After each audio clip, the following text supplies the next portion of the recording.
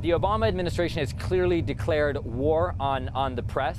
It's declared war on investigative journalists, our sources. I think the only recourse to this kind of behavior by the government is to say back to the government, we declare war on you, and from this point forward, we should no longer, as a media as a whole, cooperate in any manner with the government in terms of when we're doing national security stories. We should withdraw all our cooperation, and we should publish everything we know, because it's a free press. It's not a free except for when the government tells me to do it press. And we've been way too easygoing with these guys. We've let them get away with this for years. We've let them tell us what to print, what not to print. And I say be done with it, and everybody should just get together and fire back, because no one else is going to defend the press.